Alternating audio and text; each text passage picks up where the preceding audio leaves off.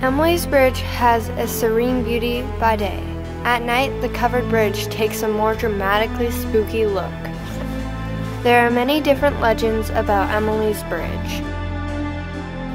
The first and most popular legend was when Emily was a young girl.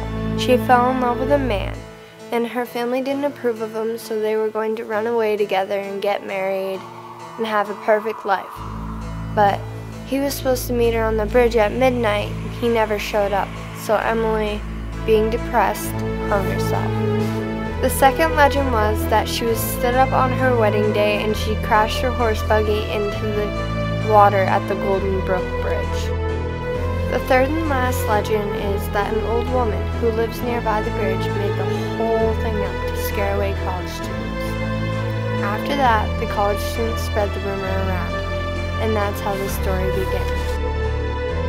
2 years ago on Halloween night, me and a couple friends stayed the night at Emily's Bridge, otherwise known as the Golden Brook Bridge.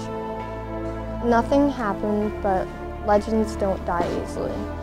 Photographs often develop improperly without explanation, and many have found wispy streaks or orbs appearing in photos.